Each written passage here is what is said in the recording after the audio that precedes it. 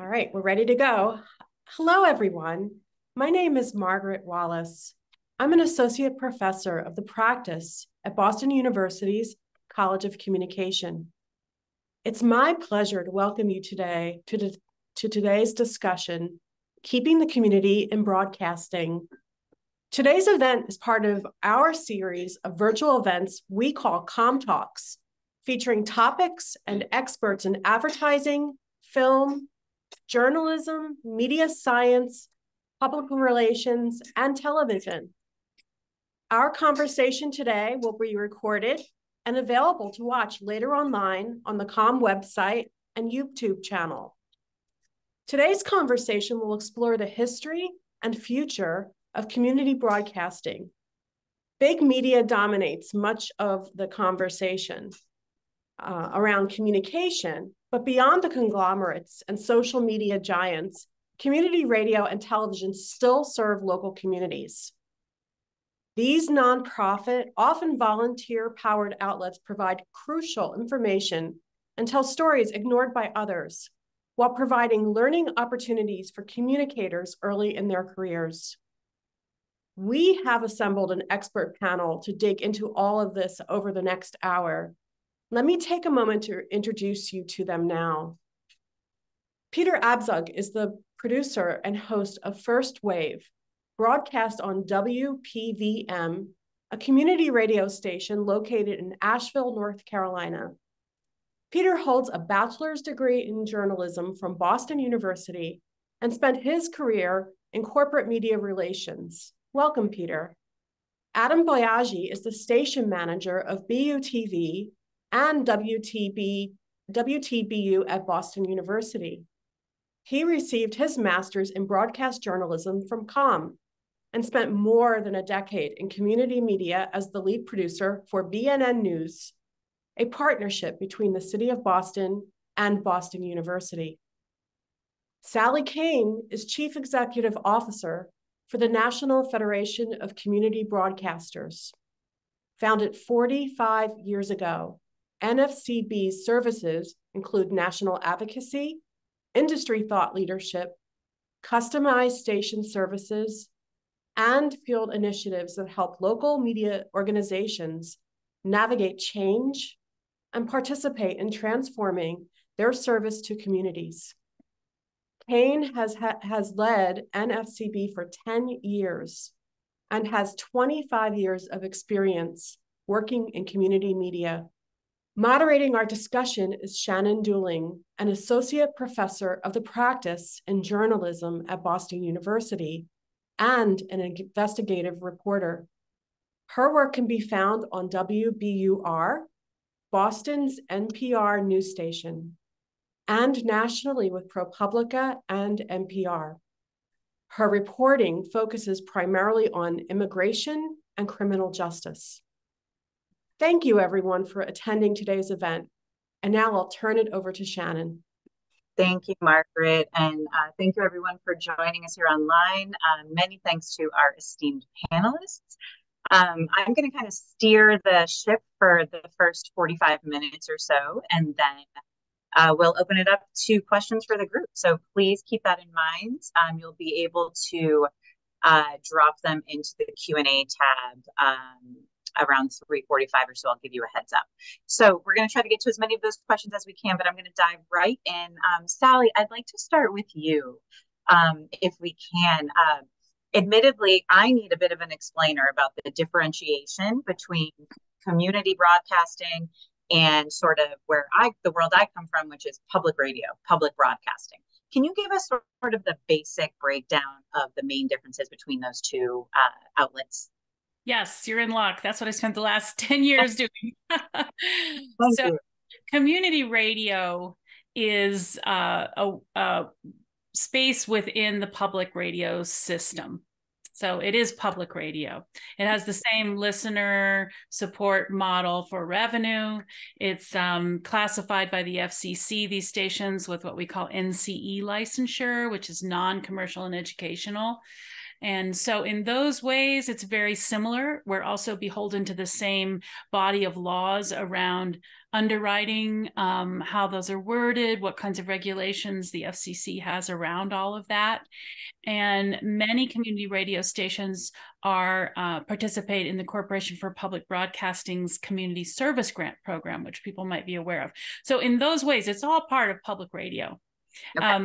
Where I find the distinction, and where I think this is most understandable for people, is that community radio stations typically have 65 or more % of their programming created by volunteers, by people in the community, or in the case of universities, students who come in and create that programming. Where a typical NPR type station in public radio that you might be referring to, that's almost always paid professional staff. So think of it this way. These are like community development organizations that happen to do radio, and not the reverse. Got it. Okay, that's a great distinction. Based off of that, like, let's take a step back, even broader, I guess. What are some of the challenges that, as community broadcasters, those outlets might face that differ from like larger outlets, like an NPR, like a WBUR, which is a member station of National Public Radio and has that paid employee model that community broadcasters don't necessarily have? How do the challenges facing those two models sort of vary? Yeah, so I think the primary theme of the challenges that varies a little bit are really based on a question of scale. So to your point, these very small stations, and by that I mean they're typically 3 to 10 staffers, depending on the size. And a station with 10 people working there is a very big station in my world. So there are the typical vagaries of so few people wearing so many hats. And you have someone who's taking the most minute detail in terms of the operation, all the way to being, in some cases, responsible for portions of a strategic planning process. So that creates quite a bit of stretch for people. The other thing about it is that you have legions of volunteers, like thousands of volunteers across the country who do this.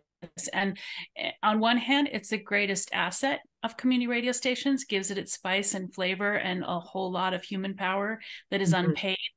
On the other hand, it's its greatest Achilles heel, because we all know that people can be really difficult, and it becomes hard to hold people to certain standards when they are volunteering.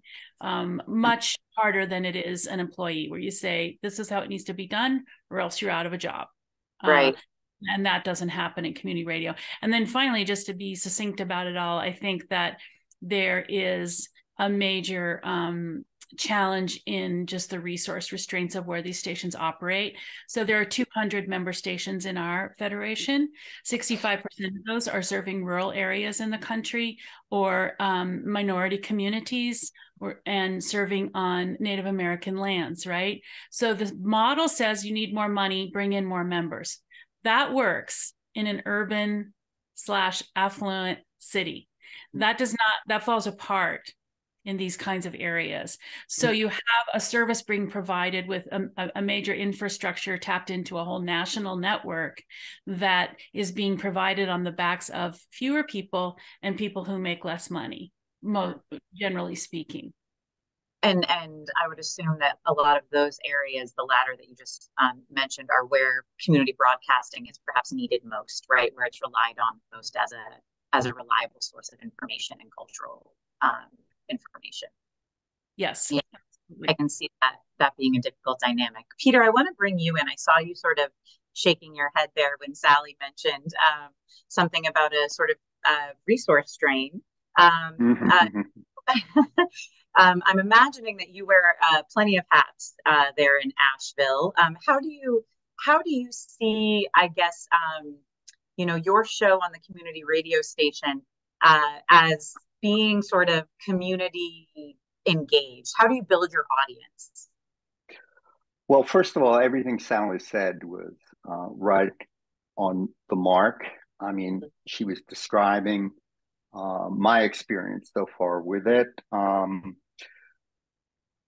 I think, first of all, I am the host and producer of one particular show on this community radio station that has a vast amount of different types of shows. Everything from local politics to special places here in Asheville and in Western North Carolina. I have started a series called my home show is called First Wave. Mm-hmm. What I'm starting is a series called Next Wave, where I go to virtually unknown groups who play the club circuit here in Asheville. It's a very musical town for all types of genres. And I bring them in and we have a chat. These type of things you will never, ever hear in the large commercial stations. And as far as wearing different hats and such, you're correct. I am sure I'm the host, but I'm also the public relations machine. I do the photo editing for social media. I write all the posts. I write my own scripts. I really have no one but myself. That may sound like a negative, but actually it's like being given a blank canvas and say, draw your picture. And I've often said to our station manager, WPVM is like this big covered market where you have the vegetable stand and you have the fish stand and so on. And I have my little stand, and we can do within the parameters, as Sally said, we can do what we think is best for the show. And it's just been an amazing experience. Tomorrow I have my first anniversary show, 52 weekly shows done. So congratulations. That's quite an accomplishment. Thank you. Peter, one quick follow-up. How do you involve the community when you're planning your programming? Or does the community sort of help to inform your programming, whether it's the musicality, the guests, the topics, etc.? Yeah, on the way I'm not a news show, I'm strictly music, punk rock, classic, contemporary, new wave.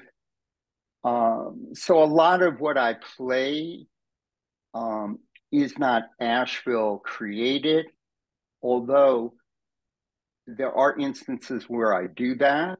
Mm-hmm. And so I involve the community in a sense by going to the local clubs, meeting these different, there are just so many bands here, and artists here of all types. And I try to get to know them. I invite them in. Mm-hmm. When I interview them, besides the usual questions, well, what would you call your music and such, I ask them about the music scene here, what they see it as a place where they can be artists. I also ask them, what does it take now to be noticed, to get an audience? And those are conversations that you're right, you just don't hear on commercial radio, right? You're not going to hear those. The space isn't there for the conversations. I want to bring Adam in, who has worked in Boston community media for over a decade. That's a good run, Adam. What is it about community radio, community media that you have an affinity for, that draws you in, that keeps you showing up? Yeah, thanks, Shannon. I think I always really believed in kind of the dual mission that we were doing at BNN News. So just to kind of set the context, ours was a television show as opposed to radio. It was a half hour Monday through Friday. And it was, as we mentioned in the introduction, it was a partnership with the city of Boston and Boston University. So our studio was on the third floor of the communication school. And the mission, as I saw it, and what kept me coming back, was one, to tell neighborhood-based stories that weren't being told in other places, and two, to be a training ground for young journalists. And I think those two things were sustaining enough for me to make it worthwhile to come in every day, to be excited to see my colleagues. We just coming off election day yesterday. Election season for us was a really exciting time. Anyone that was running for city council would come through to our show. We did 2 to 3 guest segments every day. So as elections ramped up, all the candidates would come through, incumbents and also first-time candidates. And I know Sally mentioned that one of the joys of community broadcasting is kind of the flavor and spice. And people may think, Boston's a major market, but the flavor and spice that you'd see in a city council election in terms of the range of candidates and the characters that come through is still amazing to me, really. But, it was a true joy. We would talk about, who's doing well in District 7, who's maybe going to take out an incumbent for an at-large race. Yeah. So all that stuff really, to me, made me a better journalist and was rewarding in a really sustaining way. Can you think of offhand a story that BNN produced that you maybe wouldn't see on Channel 5 or any of the other major market television programs here in Boston? Yeah, it's funny. I was kind of reflecting in preparation for this back on the stories we've done, and it meant a lot to me to be able to look back on everything we've done. And I think one of the joys of community broadcasting is hopefully you land on a good team. I think every shop is different. Some shops are run better than others. And, the group that I had, my news director, Chris Lovett, and my videographer, Rich Rosenthal, we were the kind of the three only. Sally mentioned like 3 to 10 people, 10 would be a big staff. We had 3 full-time. The rest were students and volunteers. But I remember when I first started this, so this was probably 13 years ago now, we featured the dedication of a house in the South End that was being named after an African-American artist named Alan Rohan Cricht, who passed away probably 20 years ago now. And I'm kind of biased to South End stories because that's where I've lived for the last 15 years. But it was just a really wonderful slice of life story about what he meant as an artist to that community. We got bites from neighborhood residents, but also sound bites from Byron Rushing, who was a state senator at the time. And Rohan Cricht used to just kind of sit in his windowsill in the 70s and 80s in the South End in Boston and paint neighborhood scenes, watercolors. And we sent a reporter there, and we had examples of his artwork and, pictures of the presentation as it was happening. And I think the audience hopefully got a real sense for what he meant to that particular neighborhood. So that was one story that stood out. Yeah, that is a great example, I think, of when you can kind of go deep into a topic, right? You're not beholden to the same kind of commercial breaks and advertising kind of reins that you might be in a commercial station. I'm going to open this up to any of you panelists. When we're talking about sort of our information, how we receive information, or the outlets that are available to us, or as my father would call it, infotainment, whether it's watching the nightly news or turning on the radio, what's missing from that commercial landscape that community broadcasters seek to sort of reinforce or to supply? Like, what can't you get from the commercial outlets, that sort of what Adam was just talking about? But are there other kinds of examples, whether it's information, the way information is portrayed, or the way the community is engaged in a community broadcast scenario, that you can't necessarily find in a commercial setting? Yeah, Sally. I'll jump in. With regard to rural America and communities of color, there is very little you can get from commercial media that's relevant to your lived experience. And I think that's a really important distinction to make.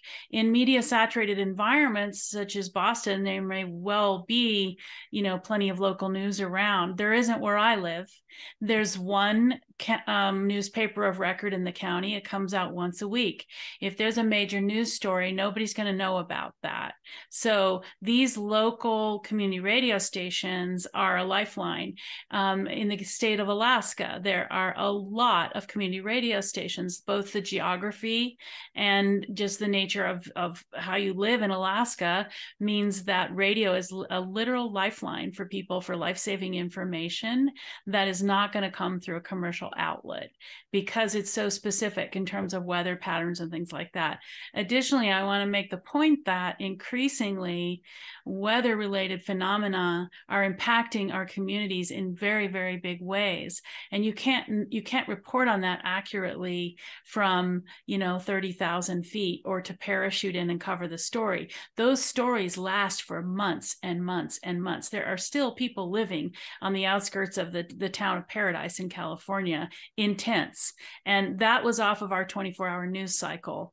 Well, obviously within 24 hours. So it's the local media there that continues to carry those stories, but not just carry the stories. They have a lived experience of being survivors of that kind of an experience. And so they are also in the throes of things that like navigating FEMA themselves. And so the stories are told, but they're told with deep lived experience. And I think that's something coming up in journalism in general is, for a long time, we've lived with the myth of objective reporting. This is kind of changing the scene that way. People have these lived experiences, and what we view as bias can also can maybe not be that, but maybe just be a different perspective. And I think younger generations are really seeing that in a big way that people of my age are slow to respond to. So that's one little basket of things, I think. Yeah, I love that distinction. Peter, yeah, please, do you have something to add? Yeah, I really realized the power and the importance of community radio during not this election cycle, but the one before this, where of course the station covered the congressional race, state races and such, but our station also had a series with the candidates for appellate judges to get to know them. The ones that are kind of lower in the ballot that you've never heard of. And to me, that was, first of all, obviously, you're not going to see that on a commercial station.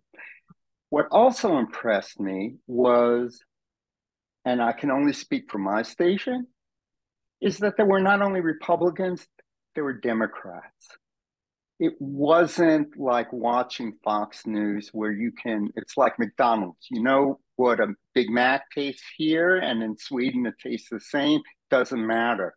This was going down to positions that really affect the community at the basic level. And to me, that was just really taught me how important it is.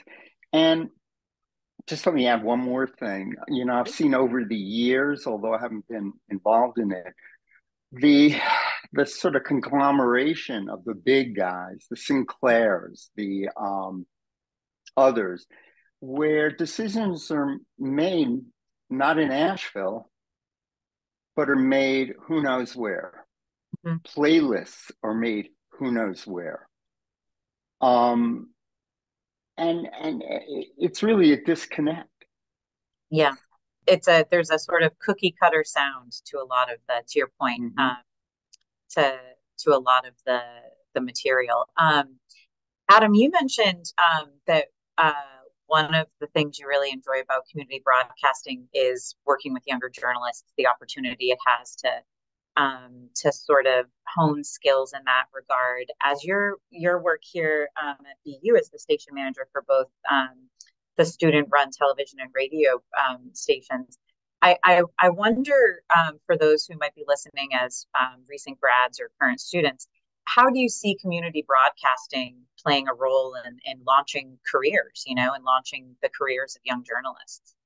Well, I think, and Sally referenced this in the first couple of things that she mentioned, but one thing that was of value to me when I first started as producer for this show, I was maybe 24, 25 years old, and I didn't have a lot of production experience. But because you have such a skeleton crew, you're forced to be, Peter mentioned this too, you're forced to be super versatile. So just to give you an example of like what a day in the life would be for me in my first year there when I was in my young 20s and didn't really know what I was doing. I'm not in any way a tech whiz either. So to be in a control room for the first few weeks was a little overwhelming, but the versatility that I gained, made me a better journalist, a better producer, and I think helped me get my next job. So on a typical day, we would do 2 to 3 guest segments. It was always important to me that you're the first face that a lot of people will see at a community station. Even though I'm the producer, I'm not the host. When they walk into the building, it's important that they have a good experience, whoever they are, Mayor Wu, an artist. So I would welcome them, eventually get them set up behind the desk. Then I would go back to the control room. I would cue my lead anchor and say like, okay, Chris, here we go. 3, 2, 1. Then I would run over to the teleprompter, get that started, make sure the host guest mic was on. When the host's introduction got towards the end, I would flip the guest mic on so they both had audio. Then I would go back to the switcher and switch as the interview started. Fortunately, the interviews weren't scripted, so I didn't have to worry about the teleprompter as much, but then I was in director mode. Then you shuffle out that guest and bring in the next one and go from there. Then when the show is done in the control room, it was my responsibility to edit the whole thing. So I was able to pick up editing skills. So I think that's for any young journalist that wants to learn a lot. Frank Shore, who ran the sports program here at BU for a number of years, he started in Massachusetts at a local community station as well. And that's what he loved about it. For any young journalist that really wants hands-on experience, it's a great place to go and to do a lot of stuff and to put a lot of stuff on your resume. So when it is time to job hunt, they can see you have on-air skills, production skills, writing, editing, all that stuff. Right. Yeah, Sally, please. Well, I totally agree with everything Adam has just said. And my observation working in the field of community radio is that there's a phenomenal amount of people who rise to the most senior leadership levels in the public media system through an entry point of a community radio station or a college station. My own story is that my parents helped found the station in my hometown when I was and I got on the radio when I was 16 years old here in Paonia, Colorado. My mom was the first president of the board. The guy who was the station manager wrote a letter of recommendation for me to get into college. My principal just saw that this would be something that would be an independent study I could do based on what I was passionate about, and it's been a lifelong passion. I am still a volunteer DJ. I just did my radio show Monday morning, and I've met lots of people who have those same stories. So when I stepped into, after 15 years of managing the local station, the national scene, at that time at the Corporation for Public Broadcasting, 5 out of the top C-suite decision makers had come out of community radio or a college station. So I think of community media as a rookery for talent. It's how people get the bug, they get started, they care about it. And typically, if for those people who are audiophiles, it's a lifelong passion because it's how you take information in, it's how you see the world. And I like to tell people that, they think of FM as being translated to frequency modulation. I think of FM as the M stands for magic, and I'm sure you can fill in the blank for the F. That is how it works for the people who love it. Yeah, it's true. I take pride in the fact that I have sort of crafted a vision of what's possible beyond college for a few of my students, brought them over to the audiophile side with my narrative radio class that I teach. So that's always fun when I hear students say, I had no idea I was going to enjoy this. And then after a semester, it is, you catch that bug for a storytelling method and way that you see the world, Sally, like you said. I wonder, any of you can kind of chime in on this one. You know, and we're talking a lot about radio, all the community broadcasting. Well, I'll hold off on that question, because community broadcasting, I mean, it does encompass, as Adam has reminded us, it's television just as much as it is radio, right? I wonder, Sally, maybe you can start with this, since you might have the biggest viewpoint from this. But do either one of them they're different mediums, right? We often lump them in as just community broadcasting, but they're very different mediums, different storytelling methods, different ways to tell stories, right? And to communicate with audiences. Do you see either one of them having a stronger foothold than another at this point in time, or do they complement one another? Do their audiences overlap? So the audiences do overlap. And I think circling back around to, Peter's point about the kinds of shows that would never be made were not for, there would never be Mr. Rogers' Neighborhood were it not for public television. It's a very similar thing. It's stuff that can be done more slowly, stuff that can be done more locally. And so I think there are some similarities there in terms of the differences and the toeholds. The way I would characterize it is that public television has its cornerstones tend to be early childhood education and our heritage. So history, like the Ken Burns stuff, that kind of thing. And then, of course, thankfully, some great British actors that public television carries. So I think that's more of the influence, whereas when you look at radio, the influence is much more, the cornerstones I would call would be journalism and music discovery, those two things. Both of them share real involvement in emergency preparedness and response and public safety, like lots of media. So the other thing that people might not be aware of is that through the Telecommunications Act of 1967, signed by President Johnson, the Corporation for Public Broadcasting was established, and they were established as a nonprofit so that they had a firewall between whatever kind of administration was in control, and that in a democratic society there would be those guarantees of a free press, right? So what also happened there is that 75% of the federal investment immediately is directed to TV and 25% to radio. So what's happened in the industry right now is that the lines between TV and radio have blurred in this multi-platform environment that we're all living in. And television has always been more expensive to do, but radio has this super robust audience. So there's a lot going on in terms of how those two, TV and radio, communicate, what they share, what they lift up, and how they approach that. That's super helpful context. Thank you. Peter or Adam, do you have anything to add about any of Sally's points or follow-ups? Adam? You know what? Just quickly, one thing that is kind of on my mind as we're setting that context is with TV, with community broadcasting in general, you're not going to be on the top of a lot of PR lists in terms of, like, if the governor is releasing her budget proposal, at the time when I was there, she's not going to say, oh, let's talk to BNN first before we talk to some of the outlets or PBS.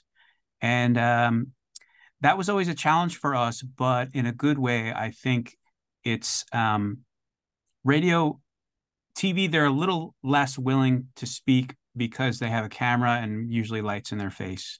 And with radio, you have a little more flexibility, at least with news, that people will be a little more relaxed and a little more willing to speak. And the good thing about, if it's difficult when you're in community setting, as we talk about getting your first job, moving on from community, how it works as a training ground. When I left community broadcasting and went to PBS or CNN, wherever it was, I was like, oh my God, everybody wants to talk to me now. This is easy. I don't have to fight to get, so you can think more about content and who to bring in. And so it was a great learning experience for me in that way. Yeah, that's a really interesting point. Peter, anything to add on that point, or should I fire a different question at you? No, not really. I'm I'm not involved with TV, and I'm really not aware of that. But I do, as Adam was saying about it being a community radio, being a training ground. I guess I show my age, but I remember at BU, on the BU station, I guess it was TBU, the community station. There was a DJ there called Howard Stern. So Yes. There you go. Yeah, quite a trajectory. Thank you for reminding us of that, Peter. We have about 5 or 10 more minutes as the panel as I guide the panel along. But please start thinking about any questions that you want to add and drop that in the Q&A tab, please. I see a couple of those there now. We'll get to them in just a few minutes. One question about, and Sally, you sort of alluded to this, but Peter, from your perspective working in Asheville as well, when we talk about the financing model for community broadcast stations, it's the nonprofit organization model, right? Owners, listener supported, viewer supported, volunteer-based supported. Some local governments sometimes associated with those, but not always. Is that right? Not all. Yeah. So I guess from your estimations, maybe I'll start with Peter. What are the pluses and some of the minuses of that model, that financial model, that nonprofit model? Well, I know, we were talking about reaching out. Adam was saying, well, once he was at CNN, there was no problem talking to people. Mm-hmm. I found when I go out for my interviews from my era that I cover, saying that your listener supported actually helps, because I think a lot of these artists, whether they're in England or here, like the sound of that and understand that it's not going to be a dog and pony show. I'm not going to ask about their wild, touring days, or, get into anything they would be uncomfortable with, that we'd have a conversation.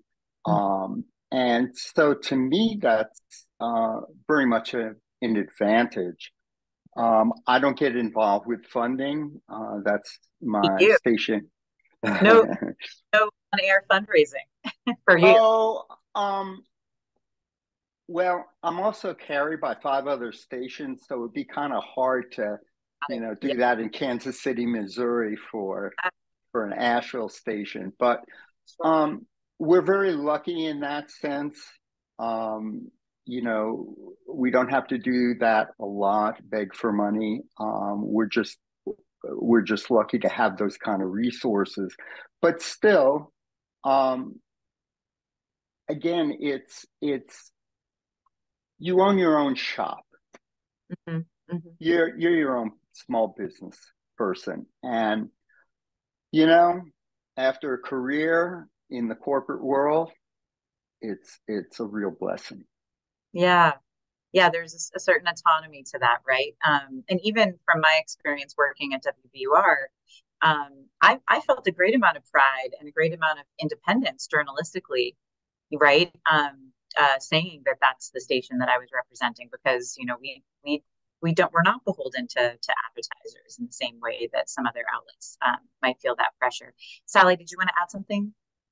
Yeah, I mean, I think that there's a reason the First Amendment mentions a free press in a democratic society, and that implies the firewall that there needs to be between the free flow of information and government. So the listener support model is sort of an offshoot of that, and something that I think is really important. And also, to Peter's point, I think it does smooth the way when you approach people about your work in media, to say that this is listener-supported media, because faith and trust in commercial media has pretty much tanked, and people feel immediately manipulated by it. And our society is just rife with stories of Rupert Murdoch and the 3 or 4 people who own the major commercial media outlets. So I think that's an advantage.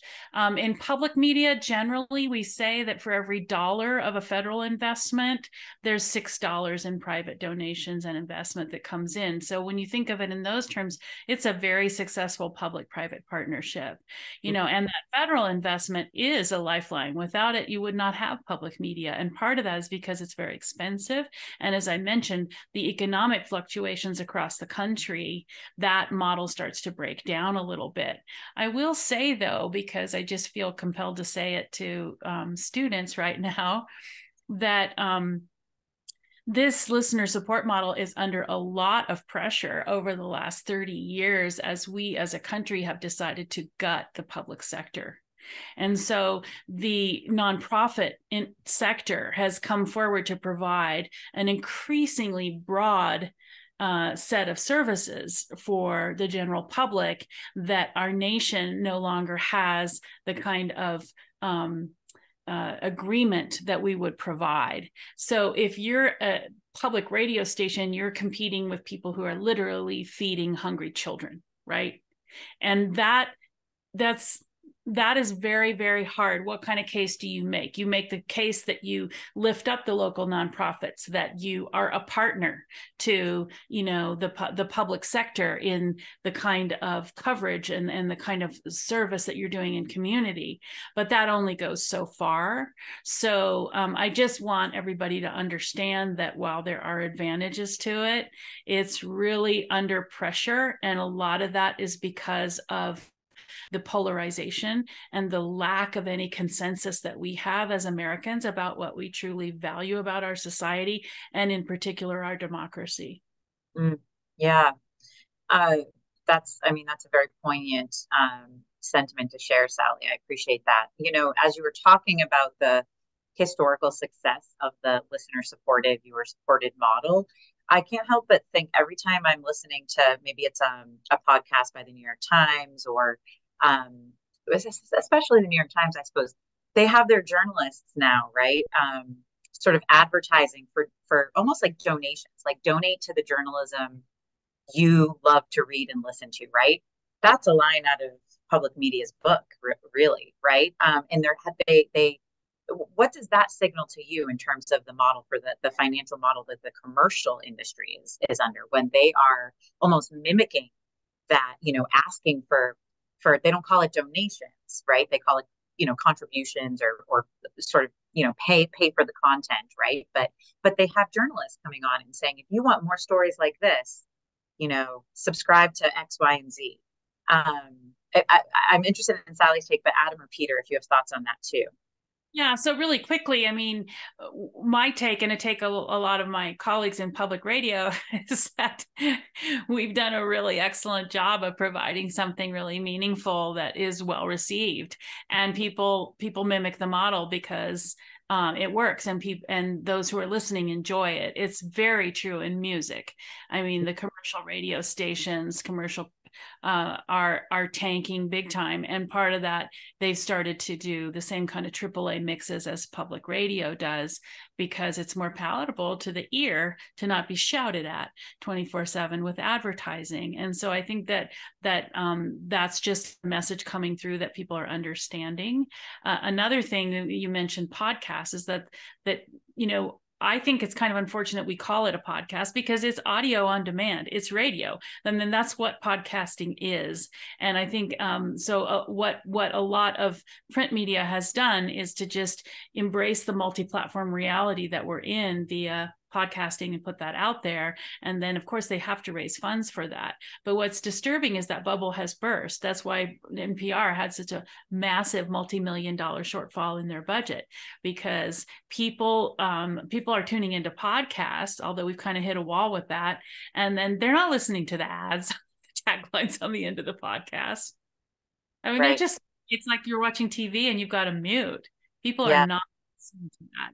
So it's not necessarily effective. And I think that's a larger problem with advanced monopoly capitalism, is that people are so saturated by being marketed from the moment they draw their first breath. And that's what we all have to come to terms with. Yeah. So Peter, a question for you in your market. People are so overly saturated with media where they can access it at their fingertips, their phones, satellite radio, etc. How do you think, or why do you think your listeners tune into you? Why do they come back and listen to your show? So I've thought about that a lot. One of the things I wanted to do when I created the show and worked with my station manager was I didn't want a wide breadth. I wanted to be very specific in what I was transmitting.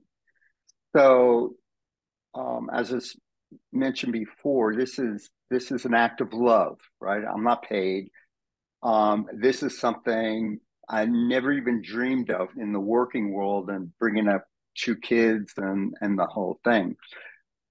I chose an era originally, although it's expanded a little bit, of about 4 years, and focused in that genre of punk rock.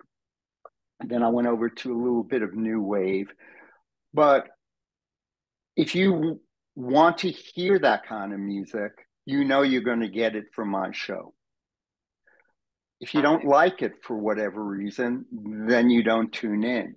But I can honestly say I have never found a show that does that, that says, okay, we're going to just focus on this type of music and put it in context, which is more the listener supported style. Not only play the music, but put it in context and discuss why it's there. And I think people like that. And they obviously do. They keep coming back. You're on 5 stations. Well, yeah, I wish I knew them. That's fantastic. That's fantastic. I think it seems like you've dialed into to your niche, and you've got that sort of like the people that keep coming back for more. They know that they're going to get the context and the music that they might not hear elsewhere, that they won't hear elsewhere. Yeah, exactly. Very well said. Yeah, thank you, Peter. We've got about 10 minutes left. There are a few questions in the Q&A tab. Please keep adding your thoughts there. I'll start with one of the questions. And Adam, this might be a good one for you to address, and or Sally, but Reggie asks, are there current community media stations that pre-college high school programs like Upward Bound can work with to expose students to community broadcasting and to journalism? So any sort of programming that's available to students before they get into college that could prep them to hit the ground running with the WTBU. Either Sally or Adam can comment on that. I'll just say quickly, actually, Sally, do you have thoughts? And then I'm happy to I don't want to jump in front of you.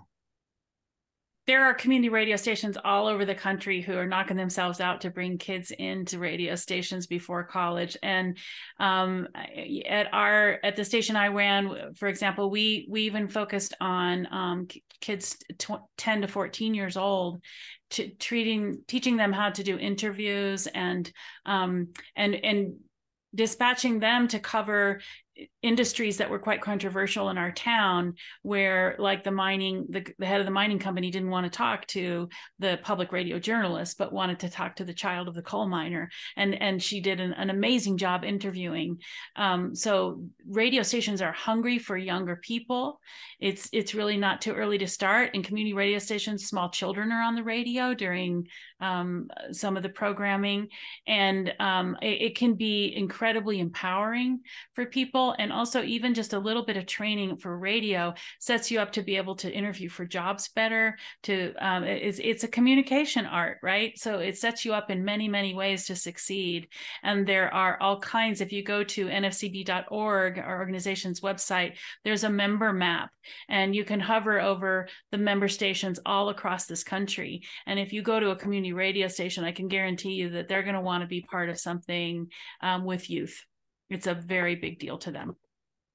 That's great. Thanks, Sally. Adam, the second part of this question that maybe just you can address in your answer as well is, specifically when we're thinking about students that might sort of traditionally be underrepresented in journalism or in broadcasting careers? Like, how can we sort of plant that seed and get them excited earlier?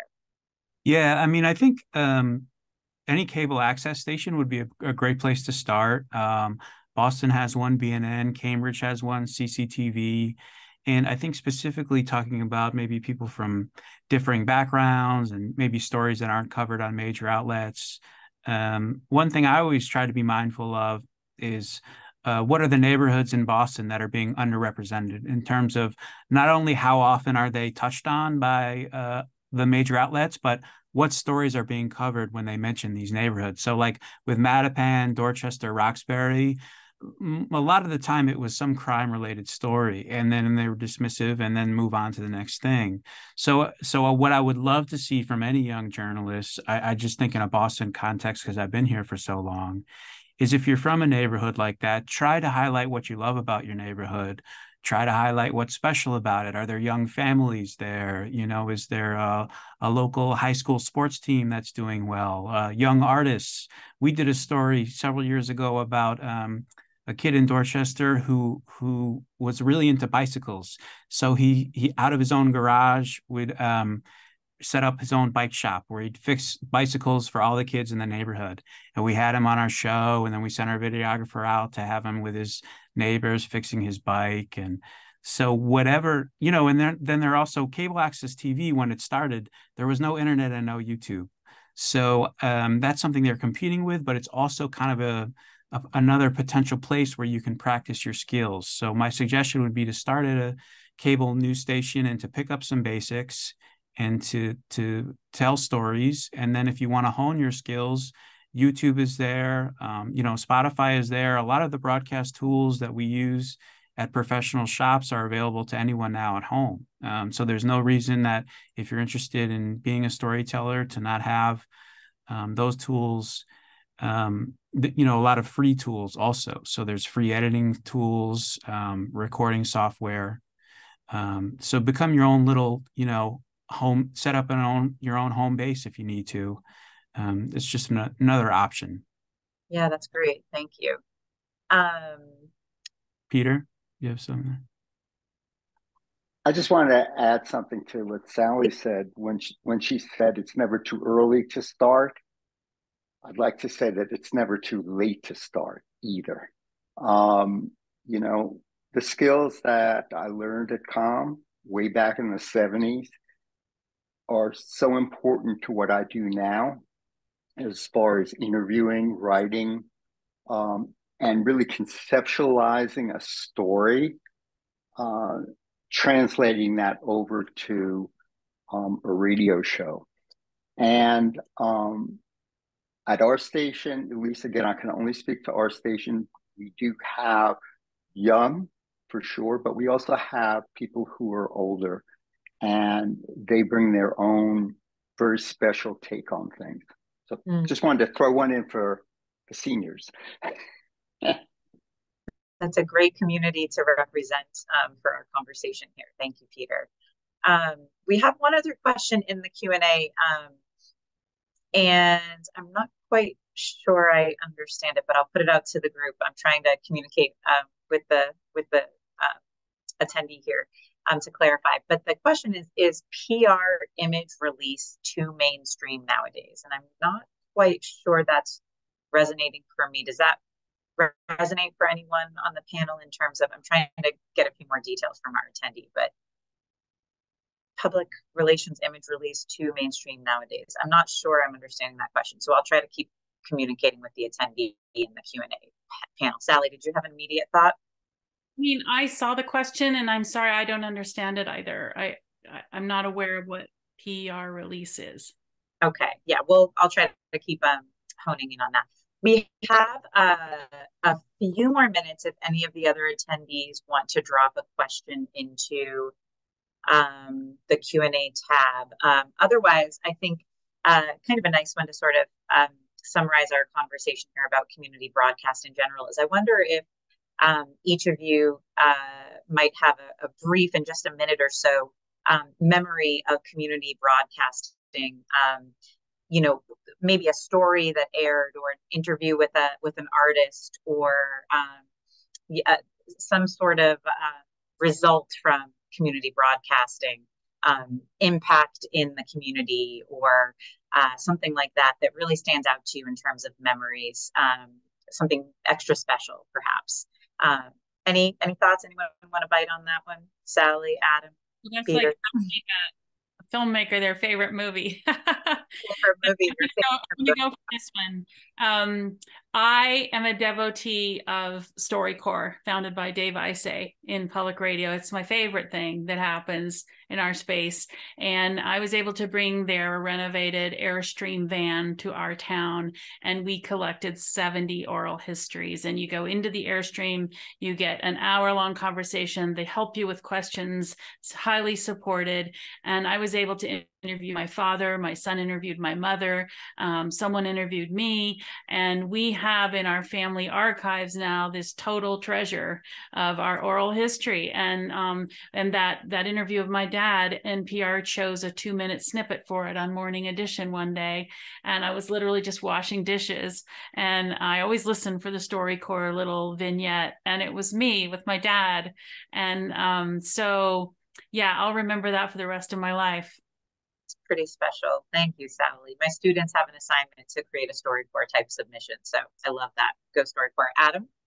I just want to give a quick shout out. I mentioned him earlier, but the chief videographer, camera guy, when I was at BNN was a guy named Richard Rosenthal, and he's still at BNN. He's still a cameraman, and he killed me for mentioning his age, but he's probably close to 80 now, and he just works so hard, and he always had the best intentions and the best attitude. And we would send him all over the city to cover all types of stuff, whether it was, he's in Mattapan in the morning and then had to go to the State House later that day to cover something. And he'd hop into the truck and go all over town. And a lot of times he had a one-man bandit where he had his camera on his shoulder and he had an extension on the microphone and he's shouting questions at an interview guest. And he just works so hard. And I think, as Sally mentioned, a lot of these places are skeleton crews, and there's always someone like my guy Rich working his butt off to tell stories. And I just wanted to mention him because the relationship that I've developed with him has meant a lot to me. And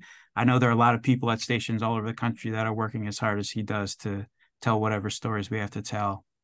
Yeah, I love that. It's a team effort for real, in the truest sense. Peter, do you have in the next minute, one special memory that comes to mind you want to share? Sure. So I interviewed a man by the name of Steve Diggle, who is a guitar player, original guitar player for a group called the Buzzcocks. They're a Manchester, England group. You may have heard of them, maybe not. And I decided to go over there just to see them in concert because they were touring. And he invited myself and my wife backstage. And so it's really nice meeting him. It was a big thrill for me. But the biggest memory was when his drummer came up to me and I introduced myself. And about 30 seconds. Okay, he said, Steve said your interview was one of the most thoughtful interviews he's ever done. So to me, I signed a 100-year contract with the station after that. It keeps you going. It keeps you going. Thank you so much. I want to thank all of our panelists, Adam, Peter, and Sally. Thank you to BU-Com for putting this on. And I know that this will be recorded and available for you all to listen again. That's all we have time for today. But thank you all so much for a great conversation. Thanks, Shannon. Thanks, Peter. Thanks, Sally.